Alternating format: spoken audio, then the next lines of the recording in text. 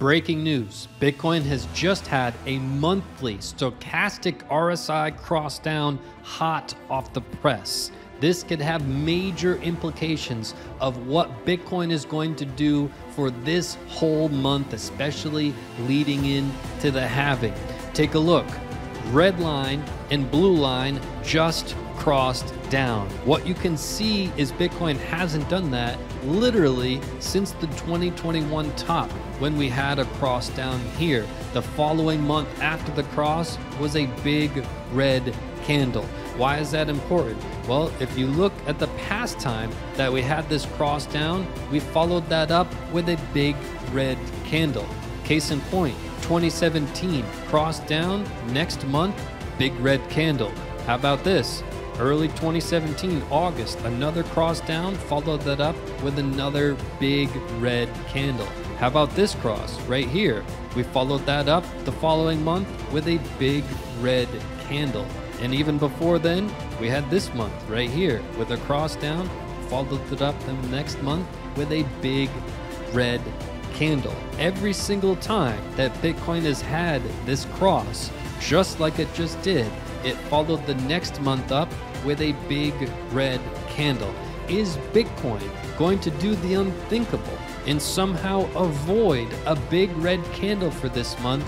Or is Bitcoin on the verge of making a big red candle in the month of April?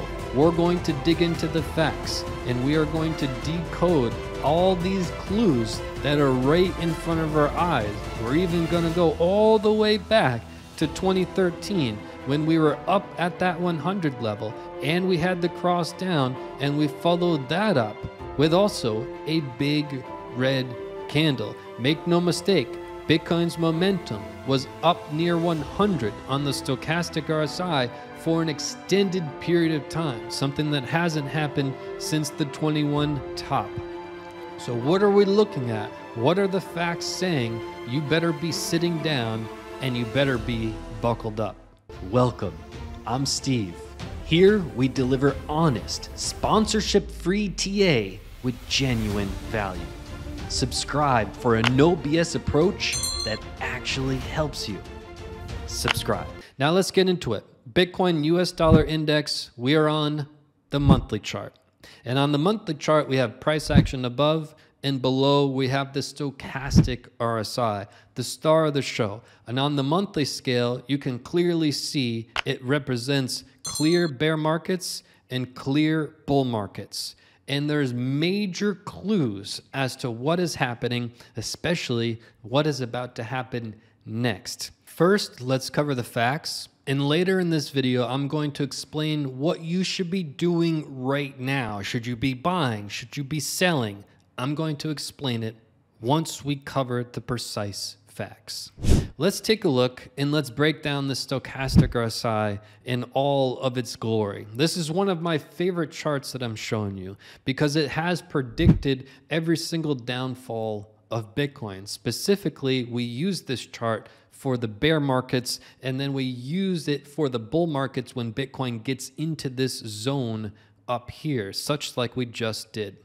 And if you look at it, you can say, okay, Bitcoin has its market cycle top. As soon as we dip below this white line, which on our stochastic RSI, it's at about the 20 level. Once you dip below the 20 level, it takes Bitcoin several hundred days to recover. Case in point, it took 579 days to recover back here in 2014. We fell through here and it took so long to recover back above here. Once we got above here, that was the start of the bull run, and then the whole thing repeated. Tilt your phone to the side and subscribe. Once we got back below that 20 level, it was March of 2018. And we dipped below this level. It took 400 days for the market to recover. Keep in mind, while we're down here, everybody will still think we're in a bull run. Just like they did if you followed my videos back here when Bitcoin was hanging out around 7,000. Everybody's like, we're new all-time high, 30,000 coming soon. And we were sitting here looking at this chart thinking, wait a minute, we're going to have several hundred days to recover just to start the next bull run. It won't be anywhere near 30,000 for years. Years. Why? Because Bitcoin does the same repeatable patterns every single time, right? So at the bottom of the market, we stay down here below the 20 level for hundreds and hundreds of days. As soon as we get back above here, it represents the start of the bull run. Case in point, back here, 600 days to recover, got above here, start of the bull run. Fast forward, next cycle, 400 days to recover, got above here, literally the start of the bull run. Fast forward our most recent cycle, got below here, took 424 days to recover. As soon as we got above here, started the bull run. So if you follow our channel, we were calling for people to buy at 15,000, 16,000, 17,000, and we covered this exact chart when we had this cross, and we said, well, now it's pretty much undeniable the bull run has started. That was back in February of 2023. And then we rallied all the way into this top zone. This top zone is when the market is hot. You've got to look all the way dating back until 2011 when we had this market cycle top and we had the stochastic RSI get into this zone, even though it was completely new. It didn't have a whole bunch of data to illustrate any sort of movement, and we still got up there. And our next market cycle top is when we really had some trouble. Take a look. We rallied inside of this zone for our first top, and we had this cross down. Now take a look at what cross we're talking about at the moment, right?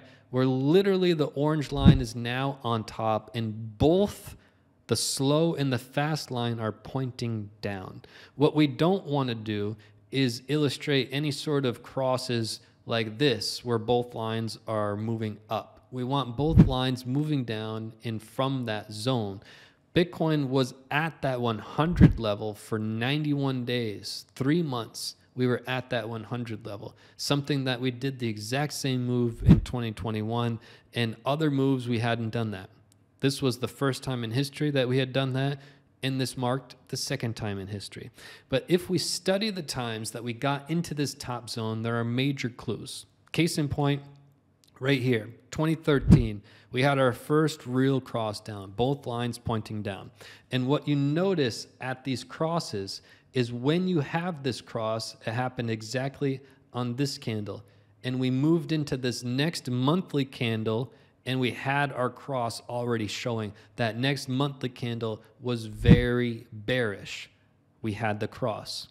And then you fast forward to the next time, and you look at this cross, the next candle, a big red candle. Now, can we compare this one? No. The orange line was pointing up. We want to look at when both lines are pointing down. Then we're actually comparing data that's the same as the other pairs of data. So if you look at it right here, we had a cross precisely on this candle, and that following candle was a big red candle. If you look at this one, we had a cross precisely on this candle, and that following candle was a big red candle. Every single time we've had this exact cross, that following candle was a big red candle. It happened here. We had a cross here.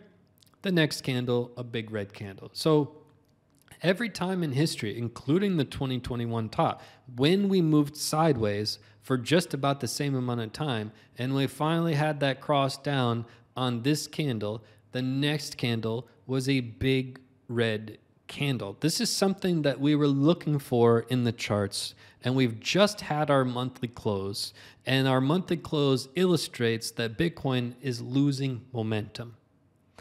Since we started this bull run and got above this 20 level, the only thing that Bitcoin has done is continue to be incredibly bullish outside of this short-term cross down holding market structure here, right? You can see that once we had that cross, we lost a little bit of our momentum here. We dwindled out, but it was right at the start of that next phase. And then we topped out for 3 months at the 100 level.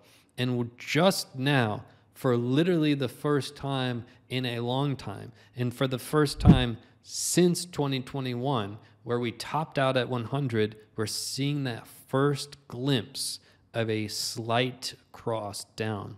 But what we can say with certainty is that based on all of the data we have at our fingertips in front of us right here, every single time so far in all of the data that we have for 13 years, every time that we've had a similar cross on a monthly chart, that following month was a red candle, which could be further evidence that Bitcoin, according to our previous video, has just printed our 7th green candle, something that we have only done 2 other times, both of which were before a halving.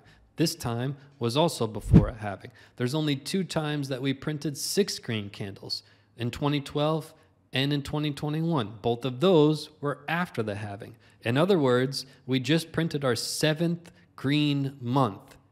We've never had 8. In Bitcoin's entire history, we've never had an 8th green candle in a row. And it's telling us that, hey, maybe it's not in the cards. According to this chart, it's not likely we will have an 8th. It's more likely that we will have a red candle than a green candle. Tilt your phone to the side and subscribe. As I mentioned earlier, we're going to cover the facts first, which we've done. Now we're going to get to the juicy part. What should you be doing right now? Given the fact that Bitcoin could very well have a red month in the month of April, what should you be doing? So first and foremost, your question is, hey, should I sell and just buy back when it goes lower? The answer is absolutely not. And here's why. What's going to happen is if you sell and you're going to take profits when we go lower, there's no defined strategy. Unless you have an indicator that works really well, that's been working well for years, it's a bona fide strategy that's proven to work, okay, then you can do it. Unless you have clear decision-making patterns in your trading, in your strategy, it's written down, you have a trading journal, okay. But it's too big of a risk. For the high majority of people, it's far too big of a risk. And look, we're in the midst of a bull run. You don't want to be selling anything in the midst of a bull run and trying to guess when to get back into the market. That is not the way to approach. In fact, you should be trading significantly less than what you're doing now. Look at how much you're trading and how much you would have if you just bought and held. I guarantee the bought and held part is substantially more, unless you're using indicators with a bona fide strategy to dominate. So that's what you should be doing right now, is watching this chart like a hawk. Watch as we continue this movement. Watch the construction of this monthly candle that we're in and base it all on what's happening on the weekly time frame when we start having more clues and signs on the weekly time frame. And learning. That's what you should be doing right now, is really learning and growing your skill set so that you can make more money on the next market cycle and the rest of this cycle. That's what you should be focused on. Hit that subscribe button. I'll see you right back here in the next video. Do you want less stress and more success in crypto? Click this video right now.